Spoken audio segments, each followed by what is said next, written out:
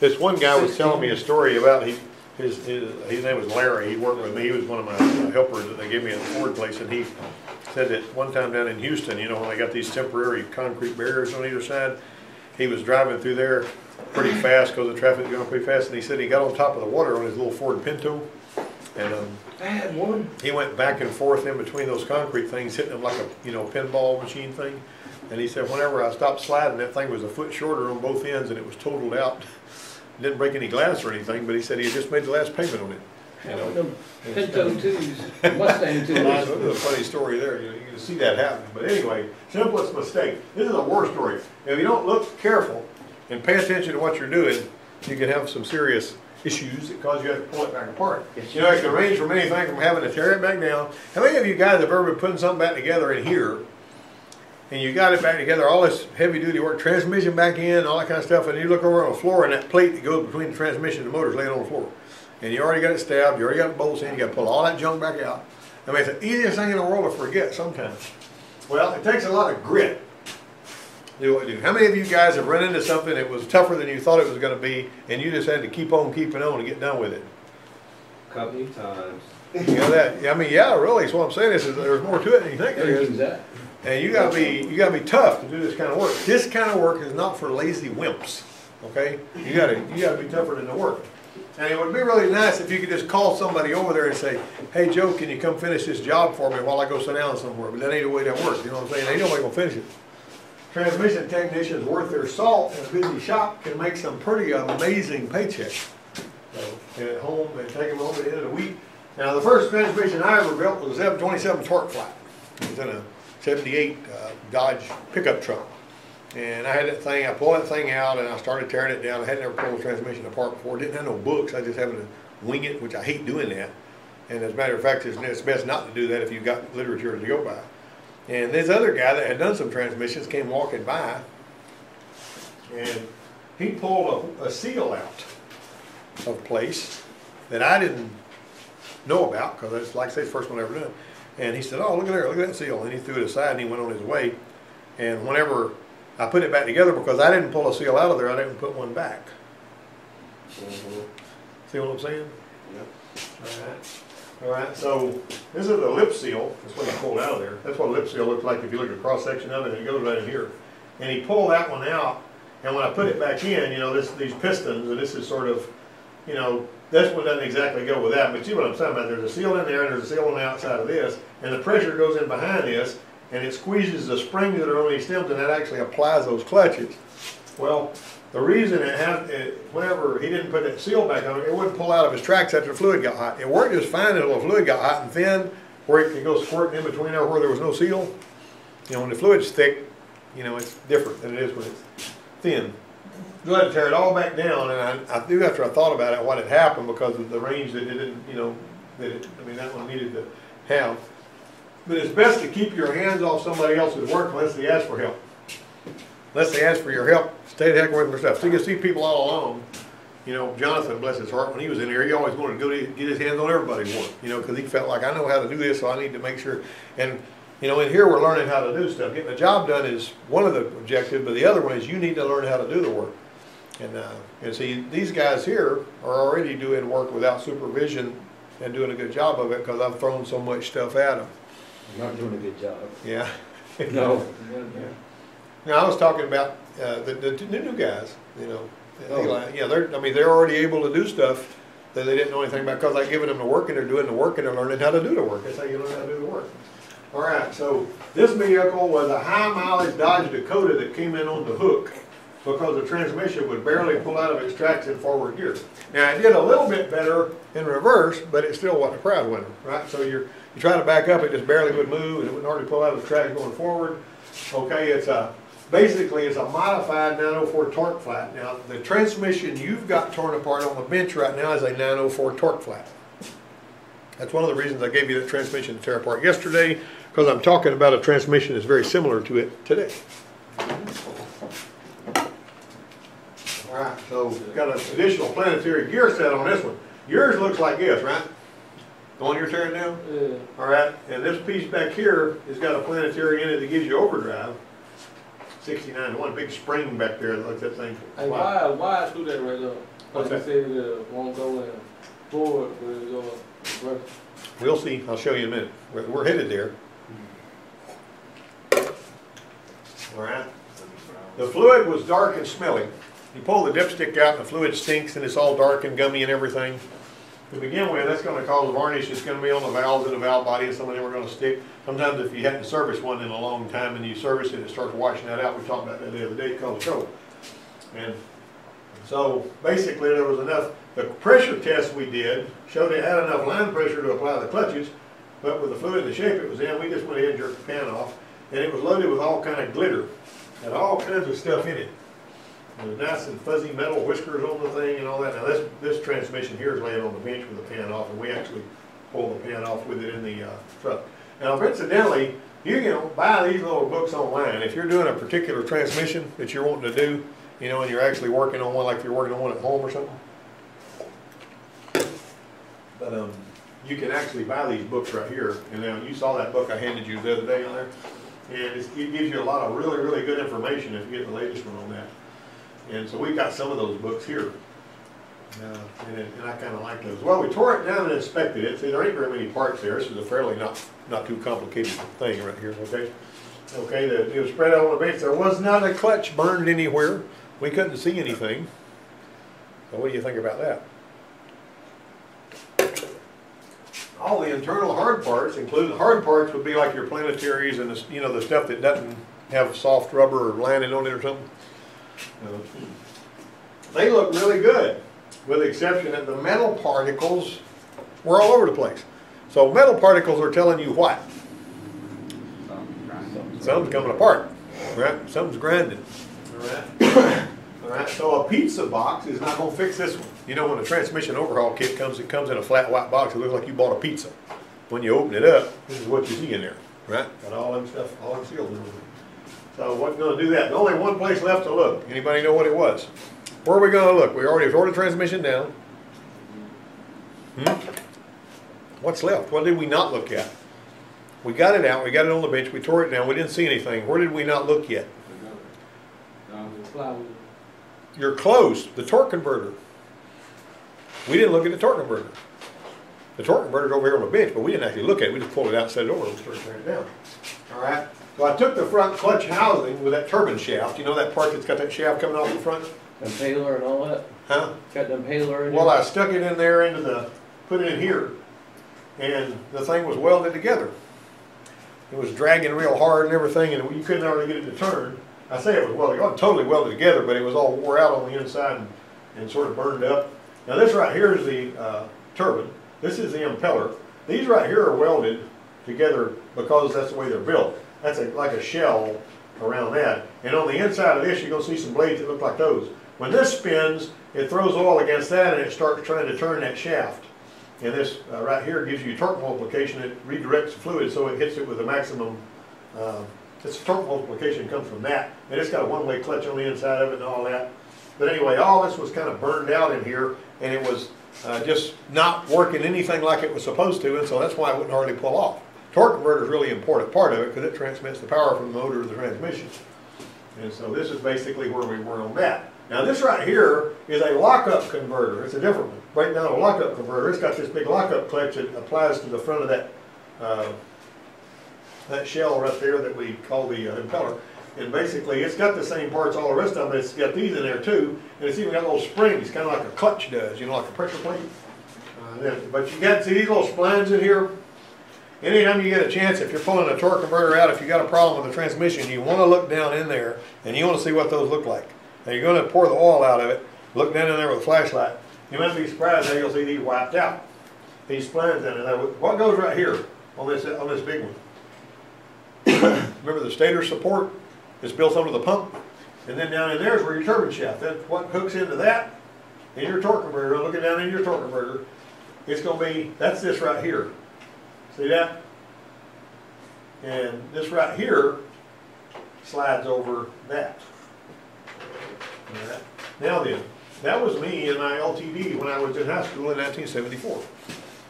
And we did not live in a sepia tone world, okay? Actually, we had color.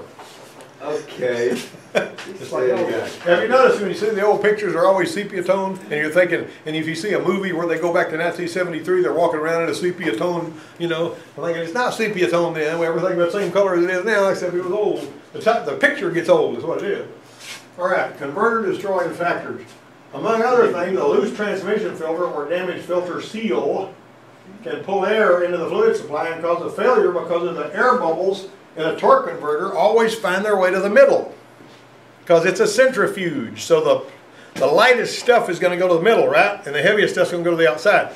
So if you've got a bunch of foam in there, if you got air in there, and let's say that you cut that O-ring when you was putting that filter on there, or you left the gasket off or something like that, you're going to pull air in there, and you're going to burn the torque converter up. Now, I don't know that that's what caused on this one, but I mean, that can burn up the torque converter kind of the way this one was burned up. The center part of the torque converter needs lubrication really bad. All right. Something else that happens, if you pull excessively heavy loads, you can wipe out the splines in the torque converter, because that's probably the weakest part of that whole thing is the splines in the torque converter. It's going to raise the pressure when you're into it heavy, so it's going to apply the clutches good and hard. But the splines in that torque converter are pretty big. I ruined the torque converter in a car I had one time, pulling another car from Andalusia back to Enterprise back in the, oh heck, it was in '84. And they had the park brake on all the way back. And it destroyed the transmission in the car that I was trying to help them out. You know, I didn't have a pickup at the time. You know, or for some reason I didn't want to take my pickup. I can't remember what the deal was. I had to haul a bunch of people and I didn't want to ride in the back of them. Anyway, so I had to, you know, put a torque converter in my car and build the transmission. But anyway, replace the lines, replace the radiator transmission cooler if you've got a bunch of metal in the pan and you need to do an overhaul. If you don't, if these things right here that's coming out of the, particularly if it's coming out of the torque converter, will get in that transmission cooler. And then when you put your transmission in there, like if you put another transmission, if you build that transmission, all of that metal is going to come flushing out of that cooler, because a lot of it's going to be in there, which is either in the radiator or it's in front of the radiator. And it's going to go back in there, and you're going to wind up with the transmission not shifting right, or you'll drive down the road, when you come back it'll stay in high gear, and the valves will stick in the valve body, and you got to pull it apart a bunch of times to clean it. That one guy in the transmission shop was telling me about that. He said, you better put a transmission cooler in that thing, or you're going to be working on it for a month trying to get it straightened out. I mean, you literally will. You have to pull that thing apart. They do have filters that you can put in the lines going to the transmission cooler that have magnets in them. For this purpose, they're real expensive. They cost about $25, $30 a pop. They kind of look like a fuel filter, but they're made a little heavier. But the smartest thing to do is flush the lines and replace the cooler, or put a radiator in it, because the radiator don't cost that much. Go ahead and change the radiator, or if it's got an external cooler, put a cooler on it. I mean, it's just a smart way to do it. You know, we don't try to cut corners. So you ain't got to put both of them on there, just put one? Sir? You ain't got to put a radiator in a cooler? No, I wouldn't put them both on there, because usually the radiator has got the cooler in it. If the radiator's got the cooler in it, all you got to do is put the radiator on it. If the radiator don't have the cooler in it and it's got a built-in cooler like some of these Dodge vans, they don't even have the cooler in the radiator. They got it in front of the radiator, kind of like I just showed you that picture. You go and replace whatever the cooler is. If it's the radiator, you replace that. If it's the other cooler, you replace that. Well, you replace or flush the converter if you've got a situation, the metal's coming from somewhere besides the converter, you need to get it out of the converter. Okay? All right? Now, if you ain't got a machine to flush the converter, and most people don't, then we have one at the Ford place, but if you ain't got one to flush the converter, then don't worry with flushing the doggone converter, because it's very difficult to get everything out of there. Big trucks, you can take the converter apart. Got a bunch of bolts around there, you can take it apart, clean it that way. Well, these cars are all welded together. Besides that, a converter don't cost that much. Converter usually costs a little over $100 on most cars. Okay, now what we got in the converter, we had the wrong converter. Putting the dirty thing up in there, we found out that the holes wouldn't line up. No matter which way we turned it, the holes wouldn't line up. I mean, it's like on the Dodge, you know, you gotta, on the Dodge it won't typically line up, but on the Dodges, a lot of the Dodges like this vintage, it won't line up but one way. It's got 4 bolts, you know, but it's actually, it ain't like a Ford. The Ford's got the stud that goes through the plate, and on the Dodge you basically can turn the converter around and check all, you know, but if you put up 3 of the bolts in, one of them wasn't lined up. So we had to, when we called the parts guy back, he goes, oh yeah, I know what the problem is. I sent you the wrong converter. Thanks a lot. So he sent us the wrong one. So I used to deal with an old parts guy that we joked around would usually send you the wrong part till he could get you the right one. You know what I mean? I don't have the one you need, but I'll send you a different one. You can hang on to that until I got the right one. I don't know why you thought that way, but he did. Got a misfire. Got it all put back together. Got it ready to test drive. All right, it was really operating good. That transmission was doing everything it was supposed to after we built it, but it had a really bad misfire. So this was actually a picture on that vehicle. You pull the plug wire back and hold it over here, pop, pop, pop, pop. You kind of find that by spraying soapy water on the plug wires. And if you start seeing a spark like that and it's missing, you know you got bad plug wire, right? Okay, and so it felt like it had machine guns mounted on the fenders when it, you know what I'm saying? All right, so I secured the approval, and we went after the skip with the wires and the plug, and it really needed those. They were pretty bad. So we went out with a misfire and idle even when it wasn't under a load. And the scope showed that it was running lean there. And the first time I ever saw that was in 1983 at the Volkswagen place, the first time I ever used a scope. And I found one that had a bad fuel filter that had that firing line right there was really ugly because it was having a terrible time keeping it spark there because there wasn't enough fuel. Anyway, it was getting, I was going to get this thing straightened out one way or another. And so I drew a number of conclusions about this number 2 misfire because now it was misfiring at idle. See, and it got there, that came in it after we didn't do anything wrong with the plugs, we double checked all that, and the wires were in there right. Number 2 cylinder was a guilty party, knew that. And we let the spark jump to the plug, we noticed the spark was always popping even when it was misfiring. So it wasn't that it didn't have spark to that plug. And the injector on cylinder number 2 was just clicking away, doing everything it's supposed to do. Okay, so it was outfitted with a returnless fuel system, and I'd seen this kind of thing before. The fuel gauge showed less than 1/8 of a tank of gas, which is barely above empty. And I took a notice of the fact that the natural engine tilt put the number 2 injector at the highest point on the fuel rail. So if you've got air coming into a returnless fuel system, it's going to go to the highest part of the rail, and you're going to have a bubble right there at that injector, and ain't going to be no fuel going through it. Got it? Because it was pulling air in through the fuel pump because it was almost out of gas.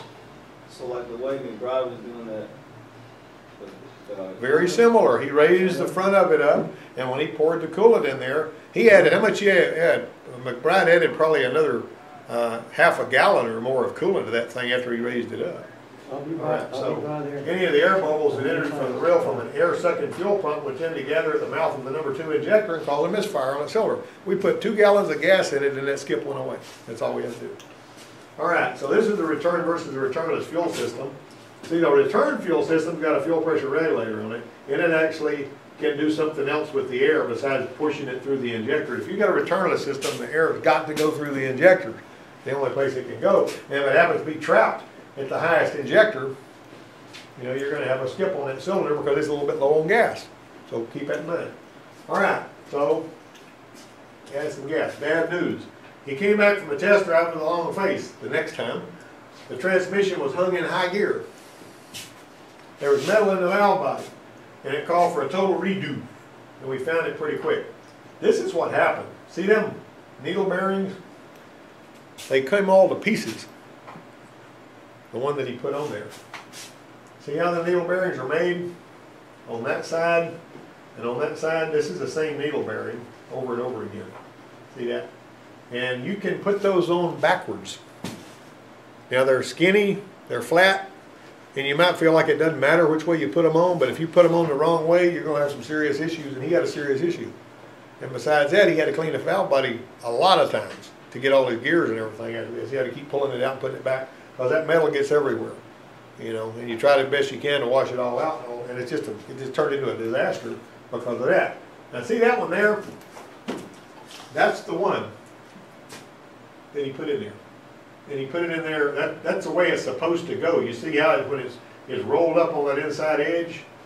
And what he did was he laid it in there the other way, not the way you see it, but he laid it in there the other way because he felt like it was, he didn't have a lot of experience, and he felt like, well, this is going to be just like a washer, it doesn't matter which way I put it. Bad deal. All right, this is wrong, this is right. You get it? Wrong, right, wrong, right.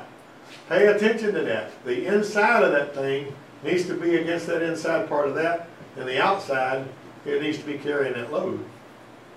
Now you can tell how putting it together like that would be a bad idea, because all it does is just grind it and tear it all to pieces. It ain't even able to carry the load that way.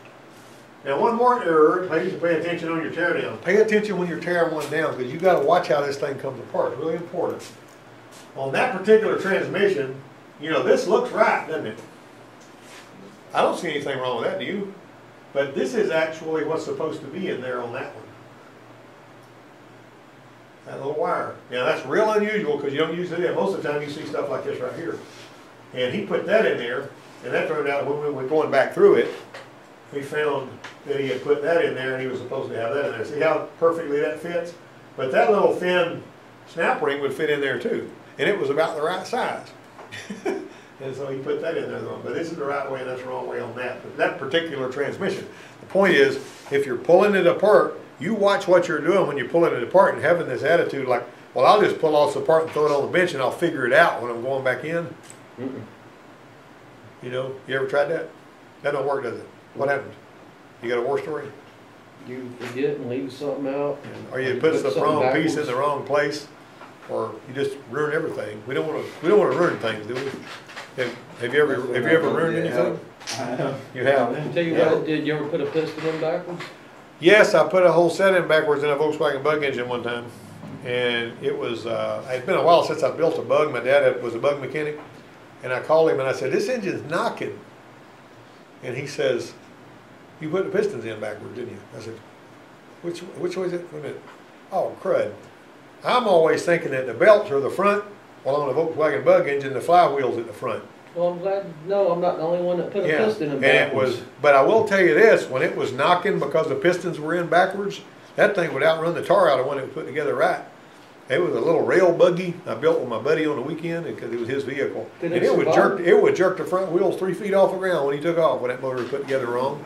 I mean, did it survive? Did you have to rebuild We it? pulled it back down and put the pistons in there right. Okay, But the simple fact was it didn't knock anymore, but it didn't have as much power either. And he told me, he said, it'll outrun the stew out of one that's put together right.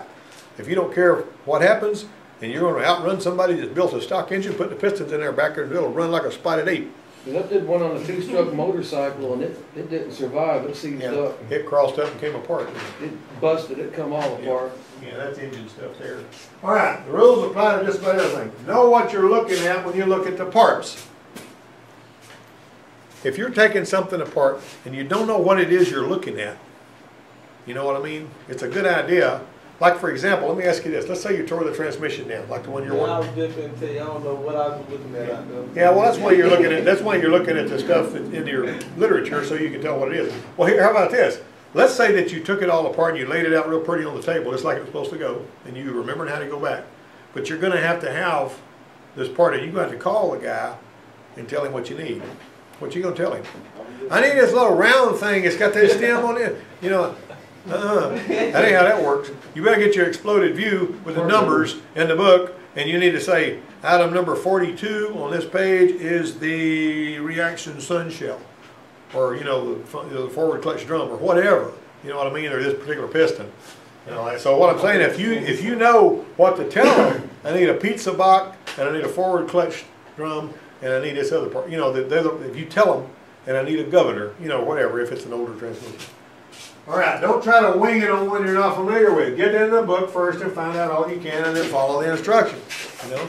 I mean, like all of us, like I've noticed that one person, who shall remain nameless, that was tearing an engine down one day, he goes there, it's like, see a bolt? Take it out. You know, let's just do it. Instead of taking it apart the right way, he just looked at the bolt that was right on top, and that's what he started taking out. And that's not the right way to do that. You take it apart the wrong way. And I have had people do that when they're putting it back together, just trying to wing it, and they wind up getting in trouble because they're saying, oh, no, this is not going to work now. I'm going to pull all this back apart and put that in. I wish I'd have been reading.